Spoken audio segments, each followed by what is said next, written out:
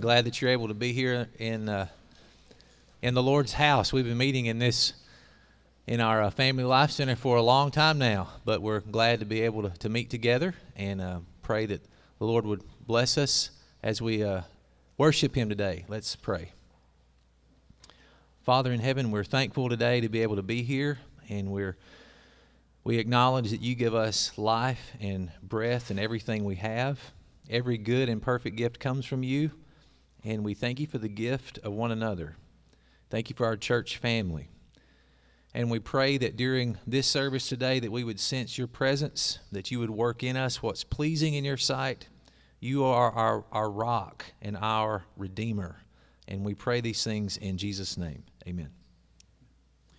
It is so good to see you this morning. A couple of quick things before we start singing. We are not going to stand again this week. And I just wanted a quick word of explanation. We're still trying to get the new video streaming equipment worked out. We're cutting them some slack this morning. You guys get to sit. But that means two things. Number one, you need to sing out anyway. Miss Bambi said she likes to hear you while she's playing. Okay, so keep singing. The other thing is I walked out and left my glasses. So I need to hear the words from you today. And I'm going to go ahead and tell you, if I mess up a few, just roll with it. It's what it is. So let's start out by singing Cornerstone this morning.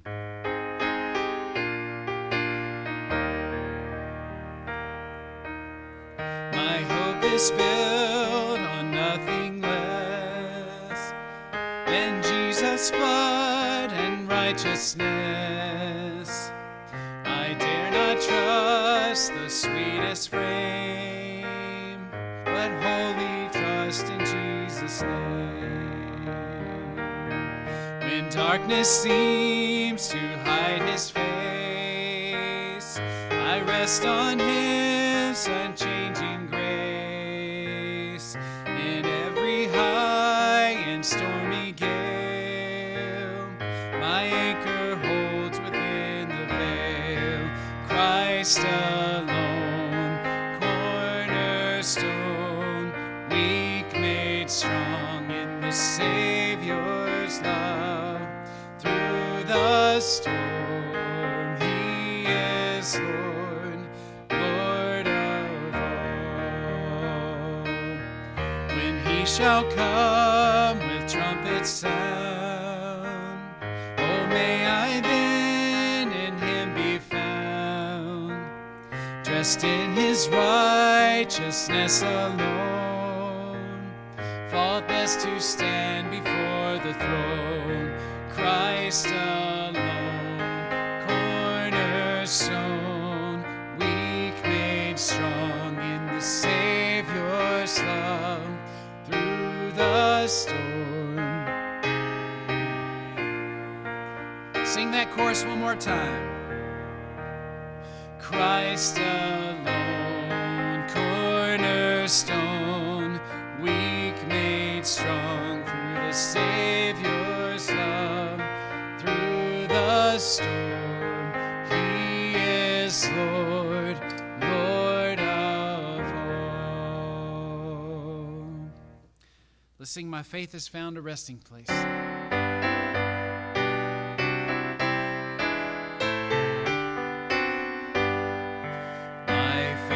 Found a resting place, not in device or creed. I trust the ever-living one, his wounds for me shall plead. I need no other argument, I need no other plea. It is enough that Jesus died and that he died for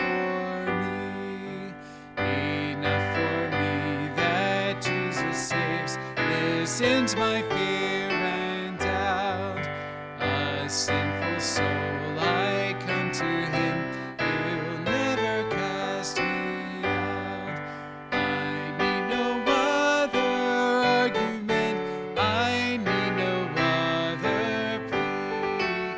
It is enough that Jesus died and that he died for me.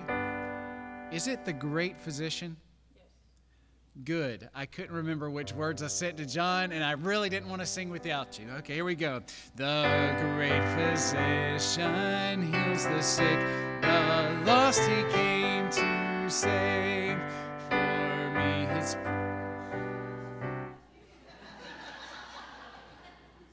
And like I said, I couldn't quite remember which words I sent to John. How about we sing My Heart is Leaning on His Word, the very Word of God. Okay, here we go. My heart is leaning on the Word of God. Salvation by my Savior's name, salvation through His blood.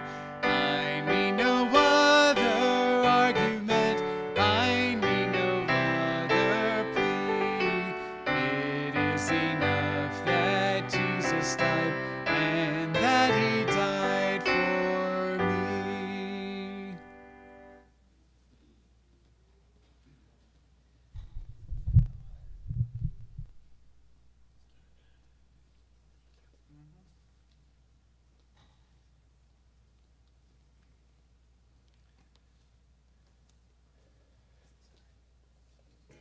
This is the reading of God's Word, Psalm 19, verses 7 through 14.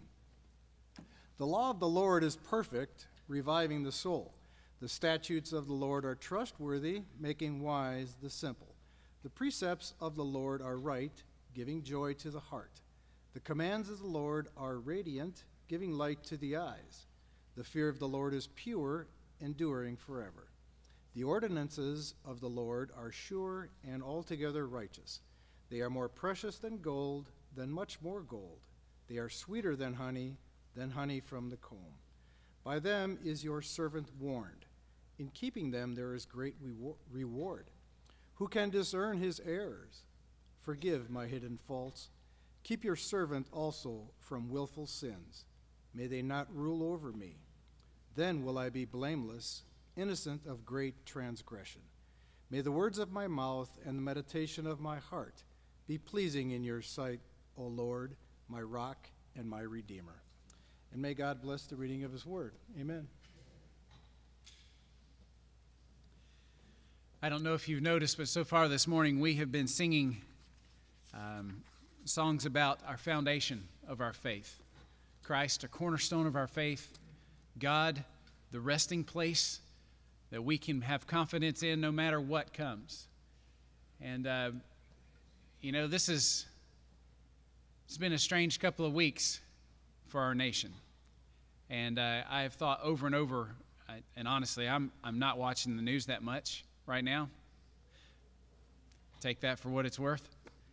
But every time I do, I think to myself, I'm so glad that my confidence and my hope is not in people. It's not in government. It's not even in my car. My confidence is in God. He is our rest. He is our cornerstone. And even when things are not going the way we wish they would, it can be well with our soul. And that's how we're going to finish up the song service this morning. It is well with my soul.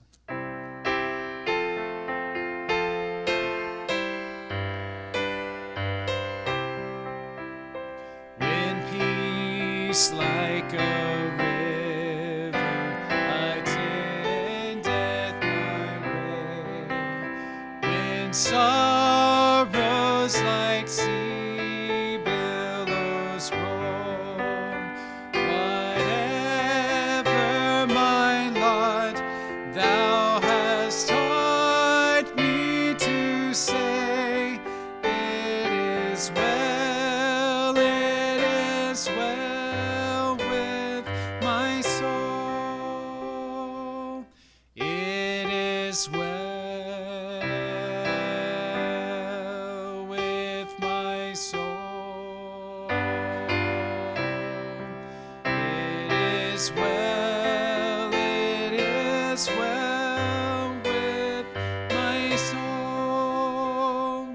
My sin, oh, the bliss of this glorious thought. My sin, not in part, but the whole. cross, and I bear it no more. Praise the Lord, praise the Lord, oh my soul. It is well with my soul. It is well with my soul. And Lord, haste the day when my face shall be seen. The clouds be rolled back as a scroll. The trump shall resound, and the Lord shall descend. Even so, it is well with my soul. It is well with my soul. It is well with my soul. Amen.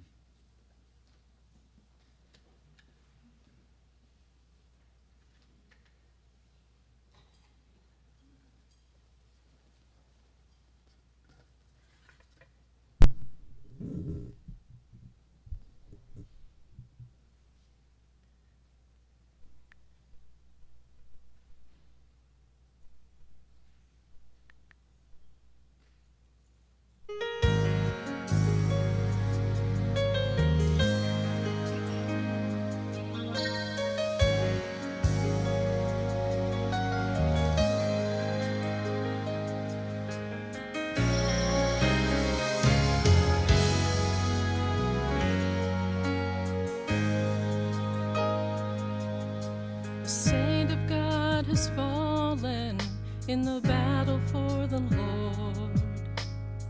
He took a stand for freedom, for Jesus took a sword. And millions are in danger if they even speak his name. But boldly they proclaim that we're the reason Jesus came. We've got to tell the truth. Jesus saves. We cannot water down the word. There is no other way. Though hell may rise against us, though Satan steals the day, we cannot bend, we cannot break. We've got to tell the truth. Jesus saved.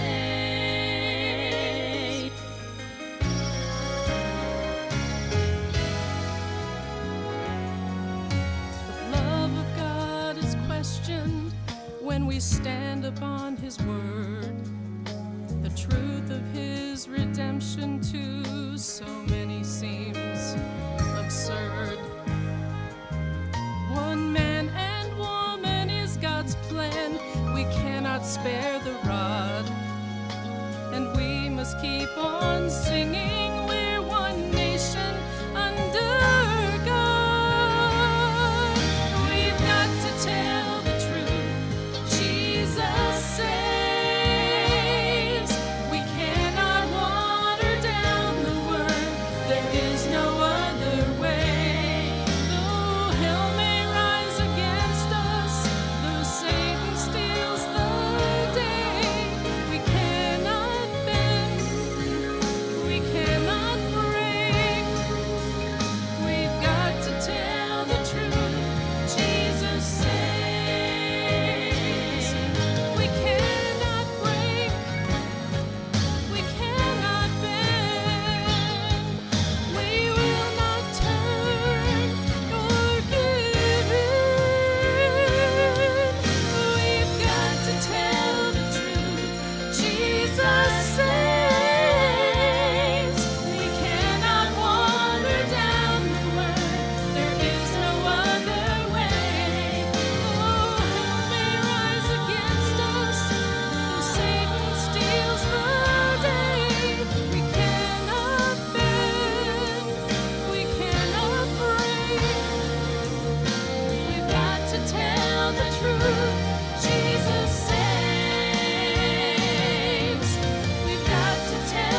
truth, Jesus saves.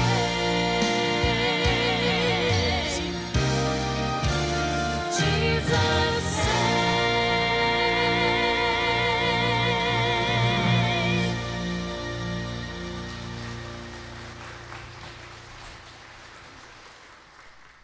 Amen. Thank you so much, Bambi. When the Bible speaks of speaking to one another in psalms, hymns, and spiritual songs, I thought of that as Bambi was singing to us, exhorting us to stand on God's Word in these very difficult times. To further what Eric said just a little bit ago, I encourage all of us to be praying for our country, especially this week. Free Will Baptists have called upon in our denomination, especially on Wednesday, to be much in prayer. And so I hope you'll make that a focal point of your week, not to give ourselves over to anxiety, but as the Scripture says, let your requests be made known to God, and the peace of God, which passes all understanding, will guard your hearts and minds in Christ Jesus. I want to invite you to take your Bible, if you brought one, and turn to 2 Timothy chapter 3. 2 Timothy chapter 3, and we'll begin reading in verse 14, and we'll read down into chapter 4. 2 Timothy chapter 3, beginning in verse 14.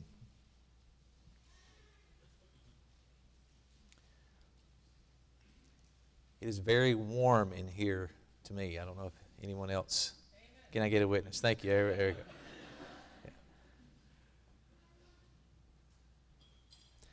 Yeah. 2 Timothy chapter 3, verse 14.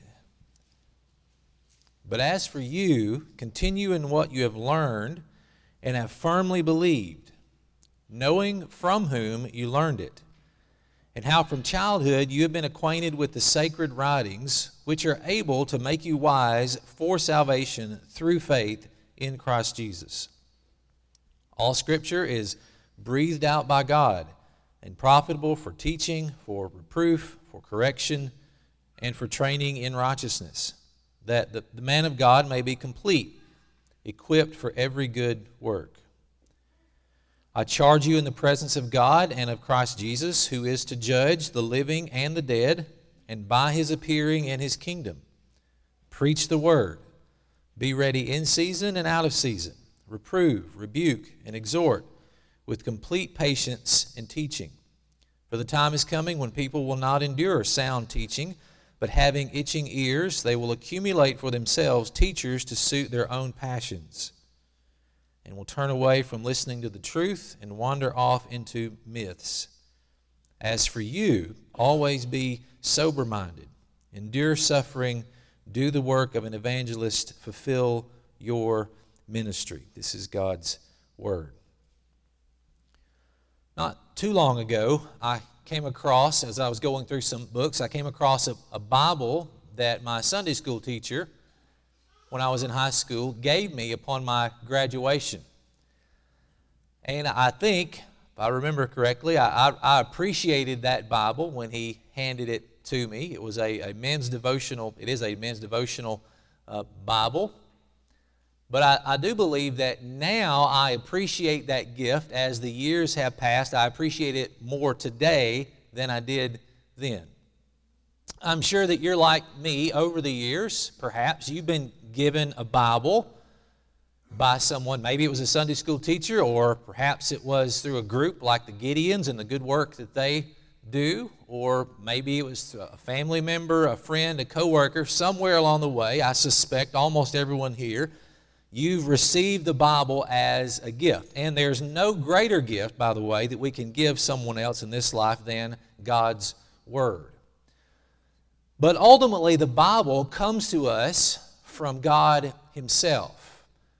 The Bible, the 66 books that comprise the Old and New Testaments, what we call the Bible, the Scriptures, come to us graciously by the hand of God. As God worked miraculously, as these men wrote, when they finished writing, they're writing the very words of God Himself.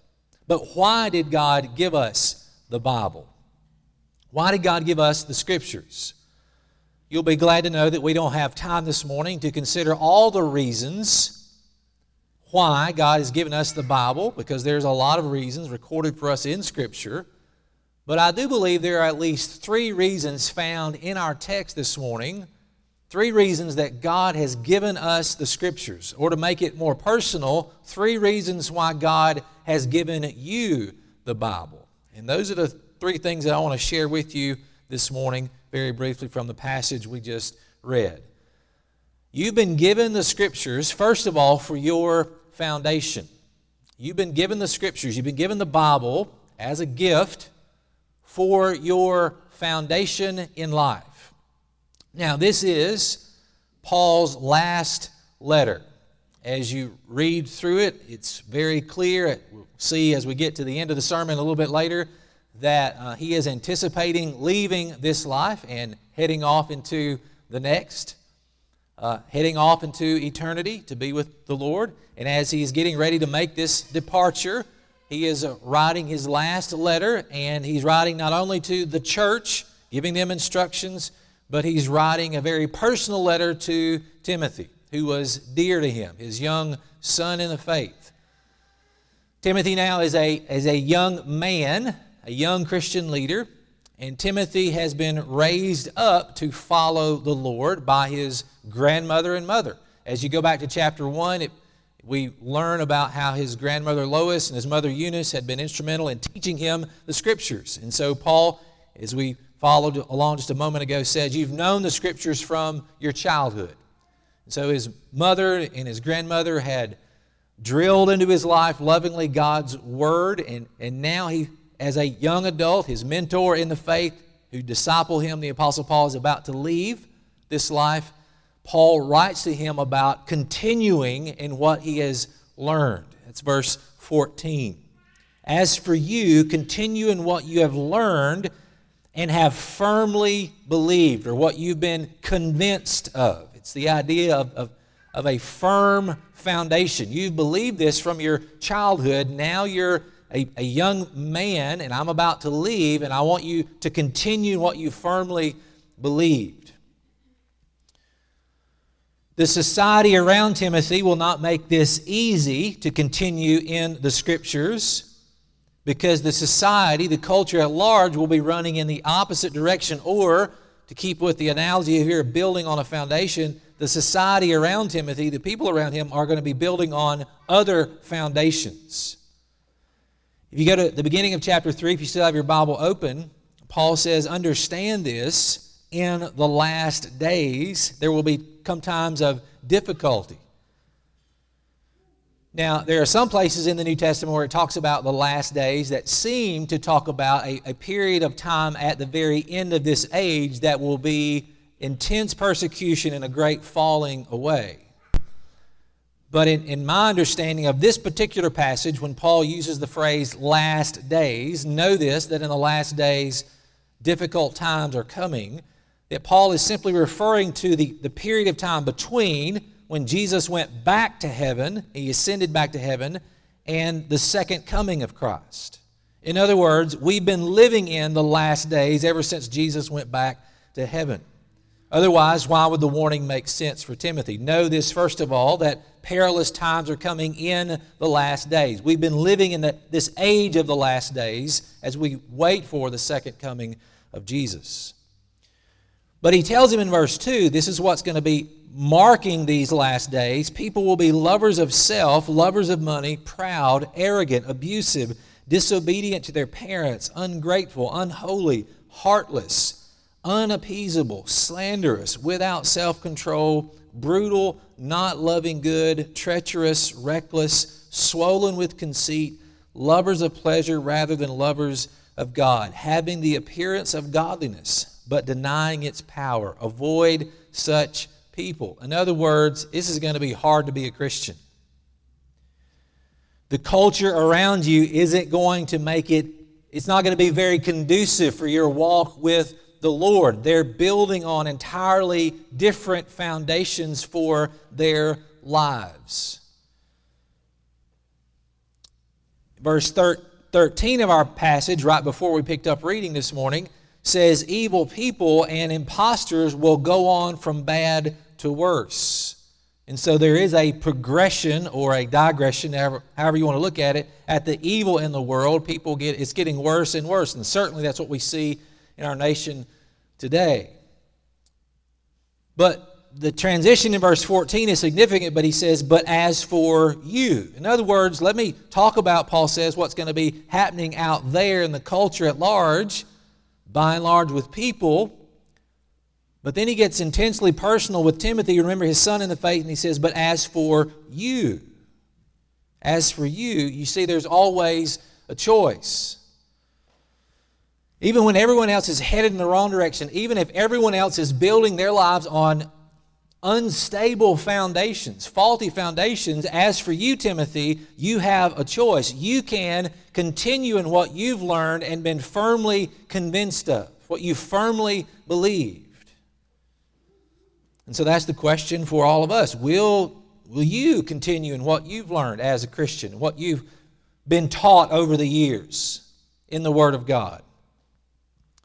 The Scriptures, Paul says to Timothy, he's reminding him of this. Timothy already knows this, but the Scriptures, Paul says, are able to make you wise unto salvation through faith in Christ Jesus. That's at the end of verse 15. These sacred writings, the Scriptures, are able to make you, they have the power to make you wise for salvation through faith in Christ Jesus.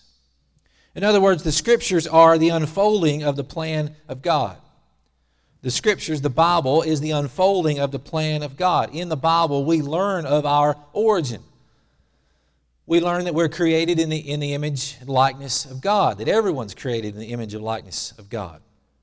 But that we also have a serious problem. We're sinners. We've inherited a sinful nature from our parents, Adam and Eve. They pass it on to all of us. And so by our very nature, we go our own way and do our own things. We rebel against God's design. But God's plan all along was to redeem a people for Himself through the sending of His Son, Jesus Christ. And so the Bible is the unfolding of His plan to save sinners and how He would do that. And so, in the Old Testament, Jesus is anticipated, the coming of Jesus is anticipated through the shadows of the law, for example, or through the words of the prophets. They're pointing to the coming of Jesus, His arrival in the world. In the gospel records in the New Testament, His life is revealed to us, and the rest of the New Testament draws out the implications of His life, His death, and His resurrection. And the message of the Bible from cover to cover is salvation through faith in Christ Jesus.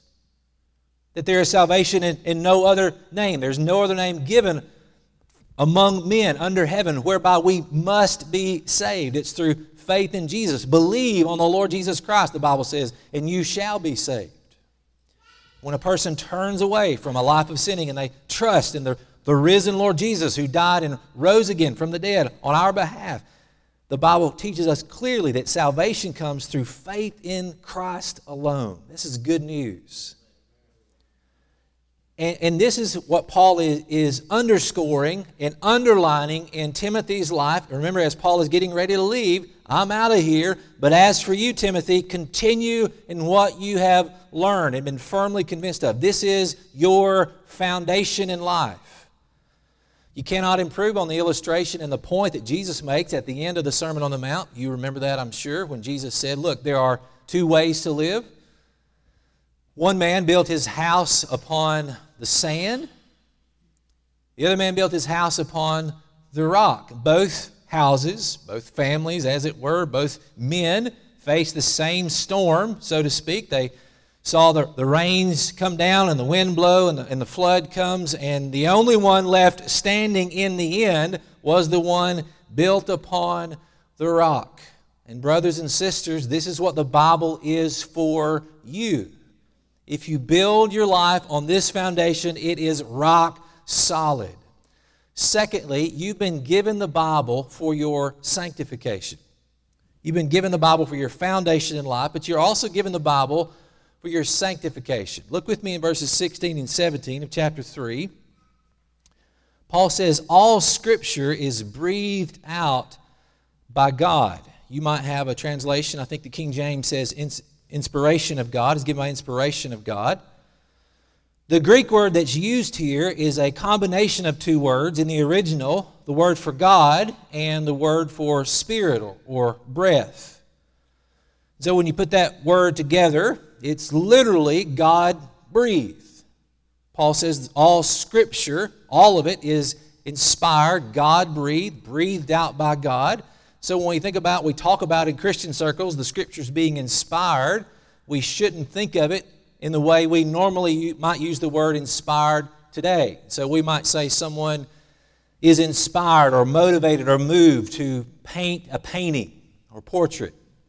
Or someone else is inspired, they're motivated to write a love song to their wife or girlfriend or whatever the case might be. And in those kind of instances, maybe those are really works of art. They're masterpieces. But those things those people are, quote-unquote, inspired to do today, they're not perfect. But when the Scripture speaks of itself being inspired, breathed out by God, it's referring to this supernatural process where men were being moved or carried along by the Holy Spirit. They're using their own writing styles, they're using their own personalities, they're actually writing. They're not in a trance, but God is working miraculously, superintending, overseeing the whole process so that when these men write their words, they're writing exactly what God intended, and it's without error.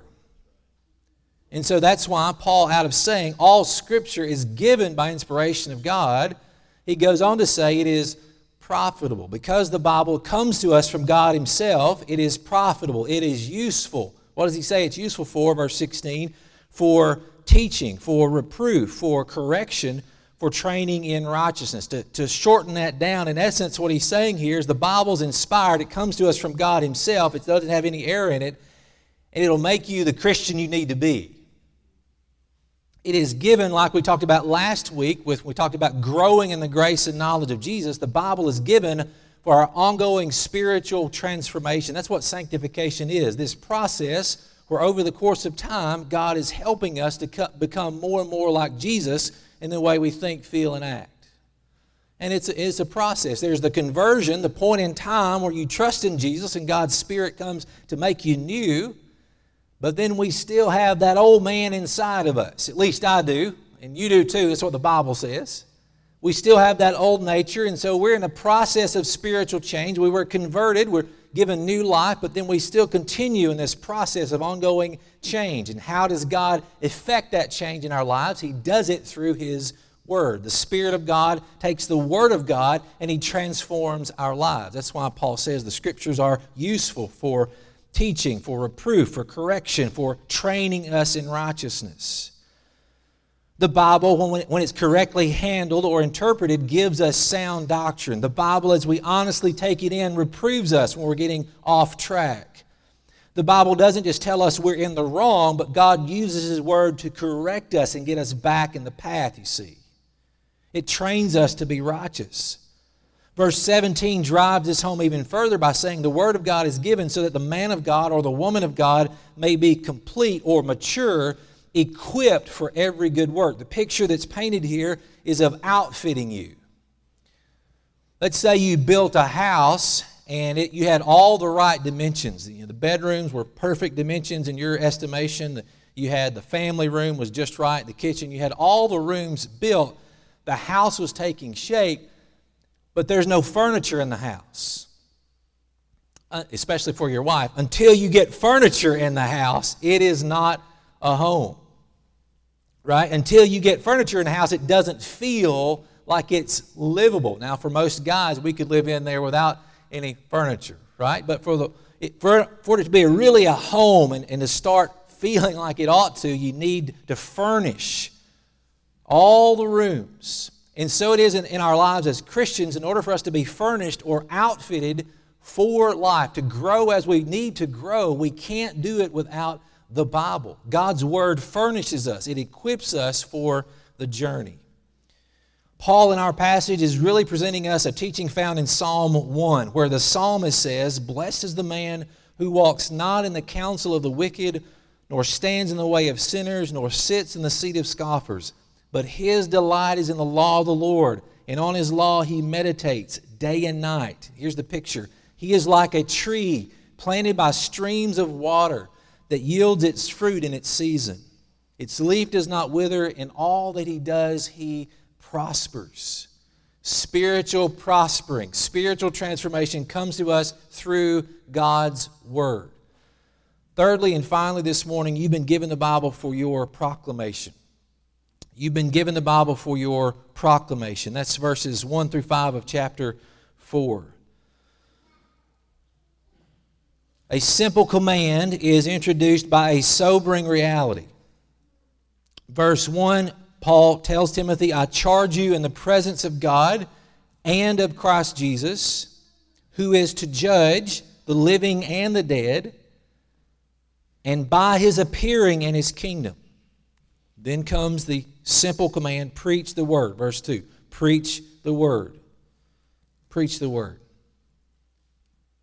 Now, when you think of the word preach the word, or you think of preaching itself, you might think primarily of someone doing what I'm doing right now. And certainly preaching would include, hopefully, what I'm doing right now, trying to do. But this isn't the whole picture of the word preach in the New Testament. No, preach in the sense that Paul uses it here is the idea of heralding something, announcing. Heralds were used in biblical times in places like the Roman Empire to announce authoritative news to a group of people. They didn't have, thank God, Twitter and Facebook and Instagram and 24/7 news. And so when news had to transfer to people from the king, they would use a herald. And so the herald would get the message from the king, and he, or I suppose most of the time it was men, but maybe there were women, they would be sent out to a group of people, and they would announce, they would herald, they would proclaim that news. And the news could be good, the news could be bad, but it was binding. It had authoritative power to it because it came from the king. The job of the herald, of course, was simply to proclaim the message, not to alter it or to change it in any way, but simply to share the message. The reason why this is so important for us as Christians when he says preach the word is because he tells Timothy, look, there are going to be people in the last days. You're going to see people in Timothy's day and ours that they're not going to endure sound doctrine. They're going to gather around themselves teachers who tell them not what they need to hear, but what they want to hear. You see.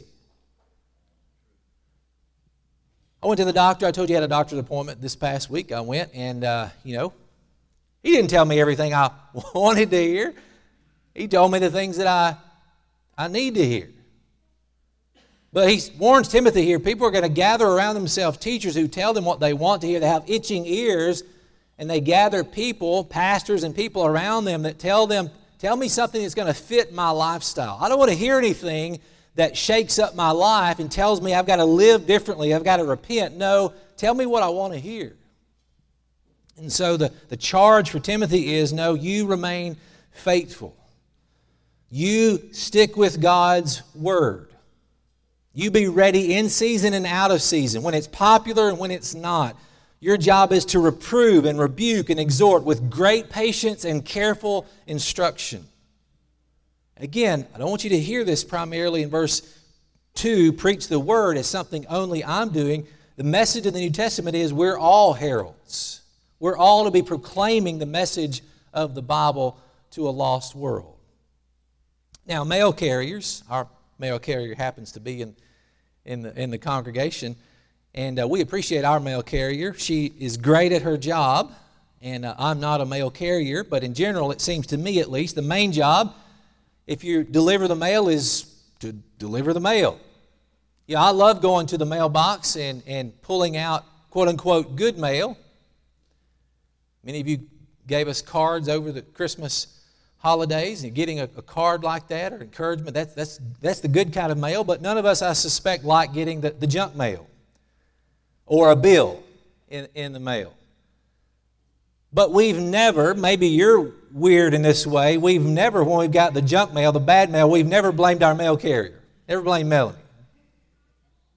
Because we all realize they are simply doing their job. They are delivering a message that's been given to them, handed to them. It's got our address on it. And that's the perspective we must have as Christians with the Bible. Our job, we didn't write the Bible, our job is simply to deliver the message. We've been authorized by the King of all kings to deliver the message that belongs to Him that the world desperately needs to hear. As I mentioned from the start, there's a lot of reasons why God has given us the Bible. But these are 3 simple reasons that have the power to transform our lives. 3 reasons why you've been given the Bible. You've been given the Bible so that it would be the foundation of your life. Is it? At this very moment, are you basing your life on the teaching of Scripture, or are you building on some other foundation? Try to assess it honestly this morning. Are you building on this foundation or on something else? You see, in the end, the only solid foundation is the Word of God. As the hymn writer says, all other ground is sinking sand. You've been given the Bible for your sanctification or your ongoing spiritual growth, your spiritual transformation. Mere exposure to the Bible isn't enough. Though being exposed to the Bible is a good thing, the only way we're really going to grow is by absorbing the Bible, by really taking it in our heart, in our mind, in our inner being. And as we do that, we grow up in the Lord. You've been given the Bible so that you would proclaim its message. The question is, will you? We have the responsibility and the privilege to herald this unchanging message of the gospel. The message that doesn't change has the power to change people's lives forever, to change their eternity. Will you proclaim its message? See, if we do these things, if we receive the Bible in these ways, if we make it our foundation, if we allow it to change us continually, if we faithfully proclaim it, then we'll be in a position like Paul at the end of his life. As he was passing the torch to Timothy, but as he was anticipating the life to come, in verse 5 he says, "As for you, always be sober-minded, endure suffering, do the work of an evangelist, Timothy, fulfill your ministry, for I am already being poured out as a drink offering, and the time of my departure has come. I have fought the good fight, I have finished the race, I have kept the faith. Henceforth, there is laid up for me the crown of righteousness, which the Lord, the righteous judge, will award to me on that day, and not only to me, but also to all who have loved His appearing." You see, right now, your faith is in God's Word.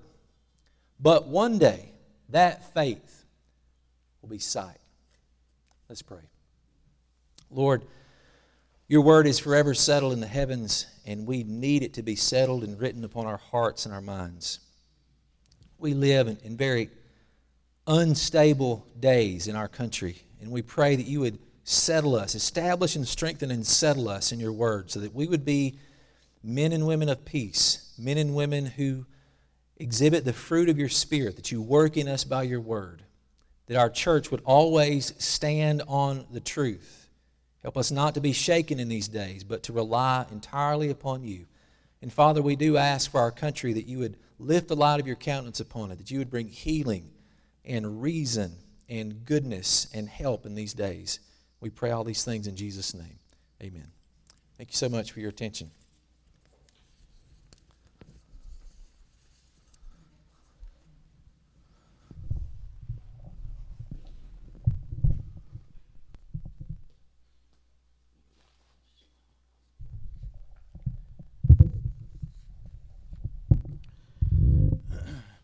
When you are the associate anything, you get to do all the fun things. And this morning, I get to lead in our business meeting. Now, this will be short, depending on you, of course. But let's go to the Lord in prayer and ask His blessing on this time. Father, we are so grateful today for all of those who are gathered together this hour. We thank you so much for our sweet people who love one another and who love you supremely. And we pray now that you'll give us guidance as we have this brief time of business. In Jesus' name, amen. I'm going to ask a couple of you guys, if you will, to pass out for anyone who has not seen one of our budgets. They're back there somewhere. That's what the pastor gets to do. If you haven't seen one of the budgets, if you'll raise your hand, they'll get you one. We'll get to that shortly. Just raise your hand if you need a copy. But while they're doing that, we want to do our other item of business. It's customary for us at our business meeting, and you all have noticed that this year has been a little unusual. We haven't had many business meetings or anything else in normal order, but it's customary for us at our business meetings to receive new members. Now, we have a little different approach to membership than perhaps some, and it may be different from what you're accustomed to. But let me just tell you, if you would like to become a member of our church, if you'll notify our pastor or one of the associates and let us know, we'll make an arrangement to meet with you and go over some information that we think you need to know. Now, that it's not the third degree, but we want, first of all, to be sure that you understand what it means to be saved. I started doing that years and years ago, and let me tell you that over time, when I asked people, have you been born again, I had at least 3 people who told me they didn't know what that was. And I was able to lead them to salvation biblically with an understanding of what it means to be born again. And we certainly want every member of our church to know what it means to be born again. Being a member of Bethel is a wonderful thing, but it don't take you to heaven. The new birth takes you to heaven. So that's the first thing we want to try to settle. And then we want to inform our people who are joining our church of some of our customs and beliefs. I told one of those who's going to be coming in this morning that I've always been afraid that we would have someone join our church, and when foot washing time came, they'd say, "What on earth is this?" And we don't want that. We want to be able to explain to you some of our practices and our beliefs. So that's why we do it this way. Then, having met with folks, we present them for membership at our business meeting. Today, we have 3 who have presented themselves for membership. They are Brother Wayne and Jeanette Wilson. Y'all stand up back there and wave at us, will you? I think everybody knows them. Welcome them, will you? Yeah. They are Terry Gates' parents, and we're so happy to have them. They come here after a number of years of ministry, pastoral ministry, and most lately in Arkansas. Now, I can vouch for Miss Jeanette that she's truly a Christian. Brother Wayne, that's kind of up in the air just yet. We really appreciate them, love them so much. And then, thirdly, we want to welcome Melanie Ford. Melanie, will you at least raise your hand? She's...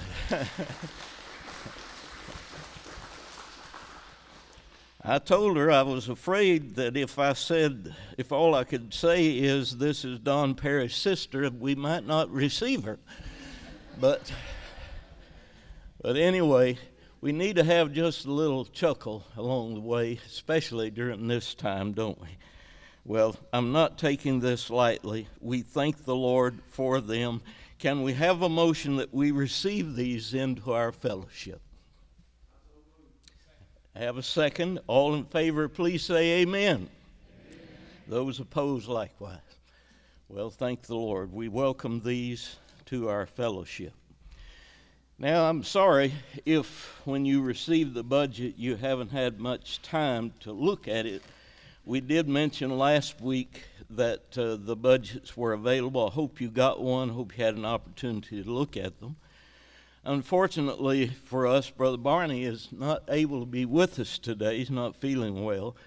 But if you have questions, we'll try to answer them. But before we do that, John's got a slide that Brother Barney prepared that we're going to share with you about our budget. At least I think he does. Okay. If you read that, giving has been greater than our expenses.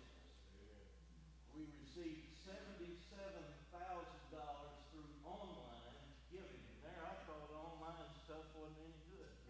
I take it all back. All right. Is that it?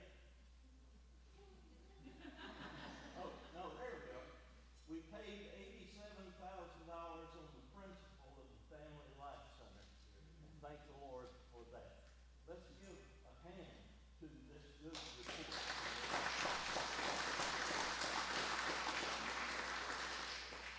And I want to say a special word of thanks to Brother Barney and Miss Linda. It's probably appropriate that Miss Linda is able to be here because she does all the work.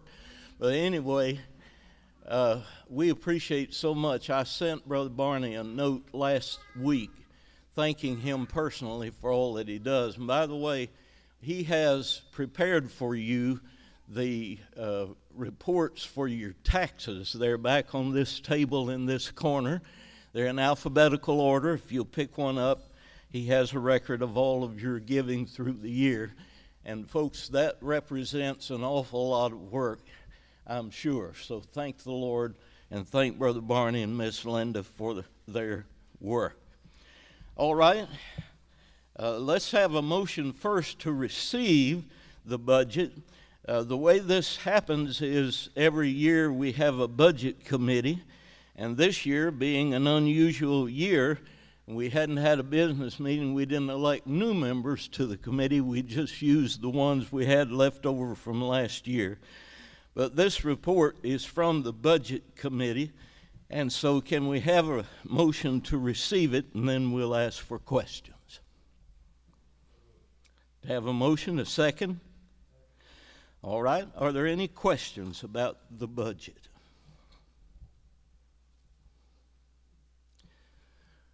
All right, hearing none, all in favor of receiving the budget, please say aye. Those opposed, no. I hope that you will pardon my wanting to have a little fun as we've gone along, and thank you for your help today. Any other word? All right, let's pray. Lord, we do give you thanks today. What a wonderful year it has been in spite of all the difficulties. Your people have been faithful, and our needs have been more than supplied, not only as a church, but as a people, and we give you thanks. We ask that your blessing will continue to rest on us in Jesus' name. Amen.